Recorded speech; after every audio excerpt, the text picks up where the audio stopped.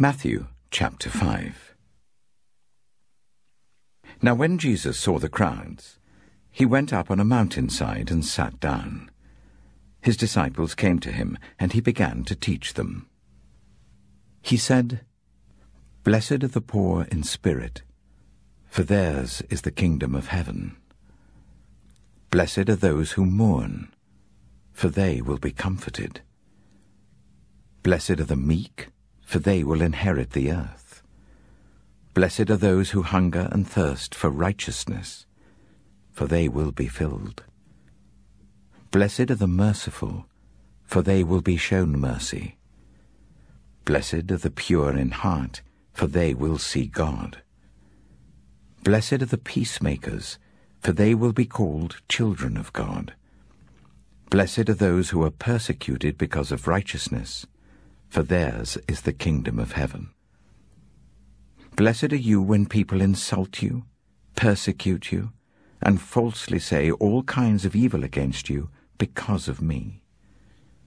Rejoice and be glad, because great is your reward in heaven, for in the same way they persecuted the prophets who were before you. You are the salt of the earth. But if the salt loses its saltiness, how can it be made salty again? It is no longer good for anything except to be thrown out and trampled underfoot. You are the light of the world. A town built on a hill cannot be hidden. Neither do people light a lamp and put it under a bowl. Instead, they put it on its stand, and it gives light to everyone in the house. In the same way, let your light shine before others, that they may see your good deeds and glorify your Father in heaven. Do not think that I have come to abolish the law or the prophets. I have not come to abolish them, but to fulfill them. For truly I tell you, until heaven and earth disappear, not the smallest letter, not the least stroke of a pen, will by any means disappear from the law until everything is accomplished. Therefore, anyone who sets aside one of the least of these commands and teaches others accordingly will be called least in the kingdom of heaven. But whoever practices and teaches these commands will be called great in the kingdom of heaven. For I tell you that unless your righteousness surpasses that of the Pharisees and the teachers of the law, you will certainly not enter the kingdom of heaven. You have heard that it was said to the people long ago, 'You shall not murder, and anyone who murders will be subject to judgment.'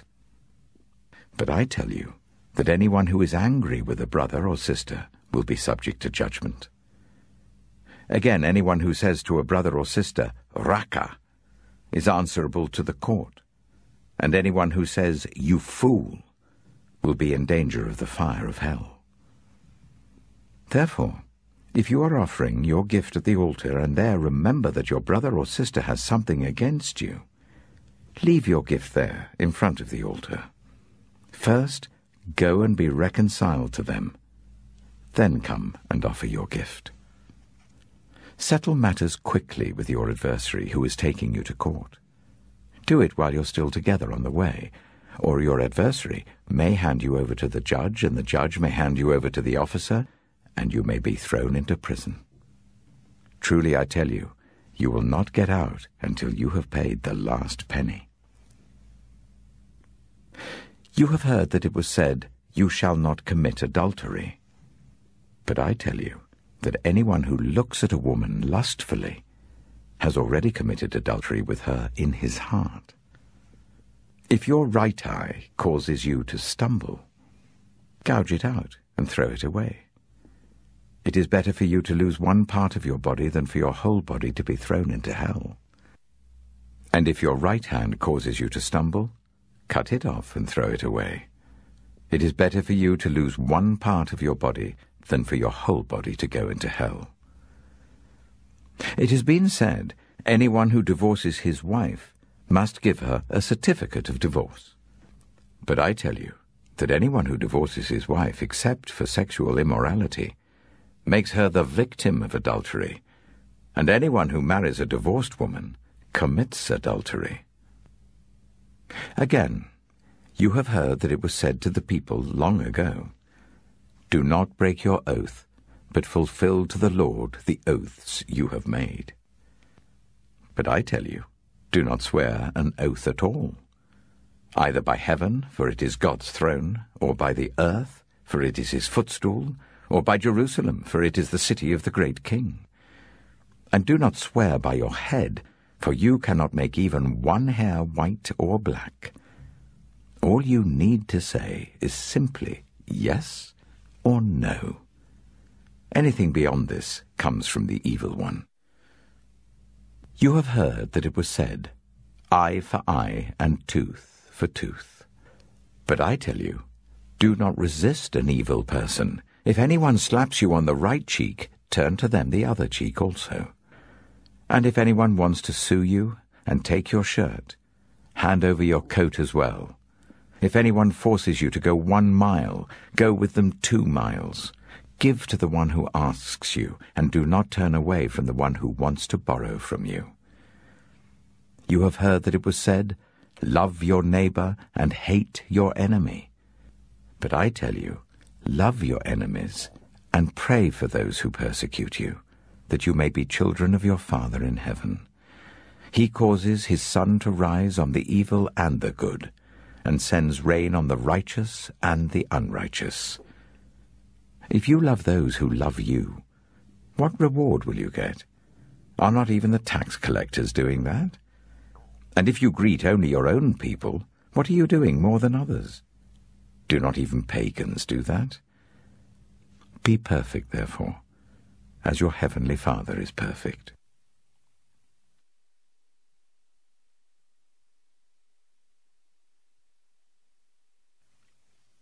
Matthew chapter 6. Be careful not to practice your righteousness in front of others to be seen by them. If you do, you will have no reward from your Father in heaven. So when you give to the needy, do not announce it with trumpets, as the hypocrites do in the synagogues and on the streets, to be honored by others. Truly I tell you, they have received their reward in full. But when you give to the needy, do not let your left hand know what your right hand is doing, so that your giving may be in secret. Then your Father, who sees what is done in secret, will reward you. And when you pray, do not be like the hypocrites, for they love to pray standing in the synagogues and on the street corners, to be seen by others. Truly I tell you, they have received their reward in full. But when you pray, go into your room, close the door, and pray to your Father who is unseen. Then your Father who sees what is done in secret will reward you. And when you pray, do not keep on babbling like pagans, for they think they will be heard because of their many words. Do not be like them, for your Father knows what you need before you ask him. This, then, is how you should pray. Our Father in heaven, hallowed be your name. Your kingdom come.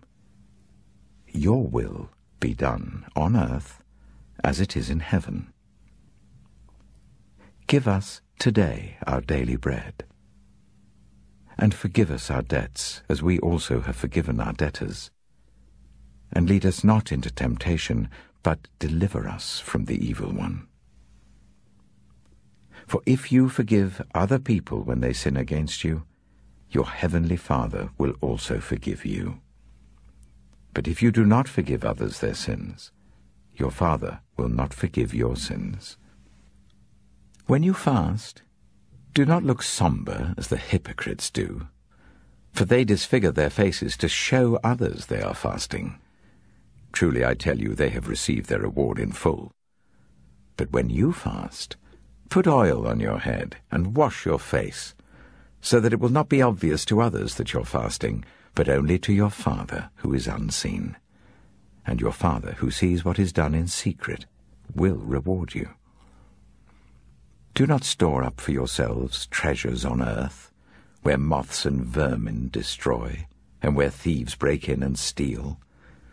But store up for yourselves treasures in heaven, where moths and vermin do not destroy, where thieves do not break in and steal. For where your treasure is, there your heart will be also. The eye is the lamp of the body. If your eyes are healthy, your whole body will be full of light. But if your eyes are unhealthy, your whole body will be full of darkness. If then the light within you is darkness, how great is that darkness? No one can serve two masters.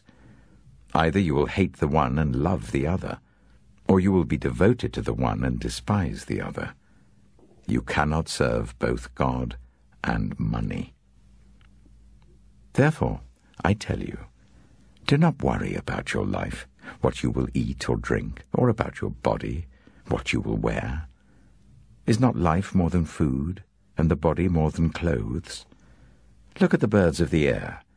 They do not sow or reap or store away in barns, and yet your heavenly Father feeds them. Are you not much more valuable than they? Can any one of you, by worrying, add a single hour to your life? And why do you worry about clothes? See how the flowers of the field grow. They do not labor or spin. Yet I tell you that not even Solomon, in all his splendor, was dressed like one of these. And if that is how God clothes the grass of the field, which is here today and tomorrow is thrown into the fire, will he not much more clothe you, you of little faith? So do not worry, saying, what shall we eat, or what shall we drink, or what shall we wear?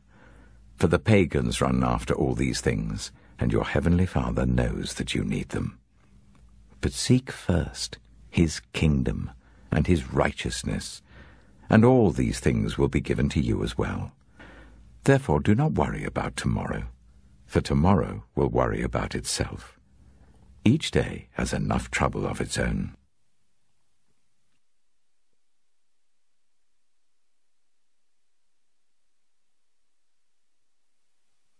Matthew chapter 7. Do not judge, or you too will be judged. For in the same way as you judge others, you will be judged, and with the measure you use, it will be measured to you. Why do you look at the speck of sawdust in your brother's eye and pay no attention to the plank in your own eye? How can you say to your brother, let me take the speck out of your eye, when all the time there is a plank in your own eye? You hypocrite! First take the plank out of your own eye, and then you will see clearly to remove the speck from your brother's eye. Do not give dogs what is sacred. Do not throw your pearls to pigs. If you do, they may trample them under their feet and turn and tear you to pieces. Ask, and it will be given to you. Seek, and you will find. Knock, and the door will be opened to you. For everyone who asks receives, the one who seeks finds, and to the one who knocks the door will be opened.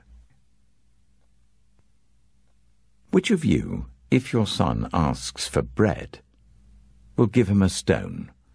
Or if he asks for a fish, will give him a snake? If you then, though you are evil, know how to give good gifts to your children, how much more will your Father in heaven give good gifts to those who ask him? So in everything, do to others what you would have them do to you. For this sums up the law and the prophets. Enter through the narrow gate, for wide is the gate and broad is the road that leads to destruction, and many enter through it. But small is the gate and narrow the road that leads to life, and only a few find it. Watch out for false prophets. They come to you in sheep's clothing, but inwardly they are ferocious wolves. By their fruit you will recognize them. Do people pick grapes from thorn bushes or figs from thistles? Likewise every good tree bears good fruit, but a bad tree bears bad fruit. A good tree cannot bear bad fruit, and a bad tree cannot bear good fruit. Every tree that does not bear good fruit is cut down and thrown into the fire. Thus, by their fruit, you will recognize them. Not everyone who says to me, 'Lord, Lord,' will enter the kingdom of heaven, but only the one who does the will of my Father who is in heaven.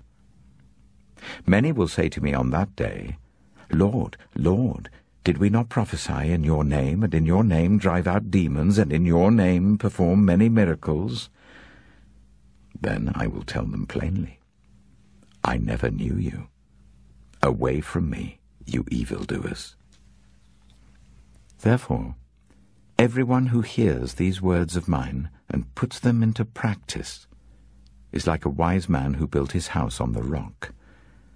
The rain came down, the streams rose, and the winds blew and beat against that house, yet it did not fall, because it had its foundation on the rock.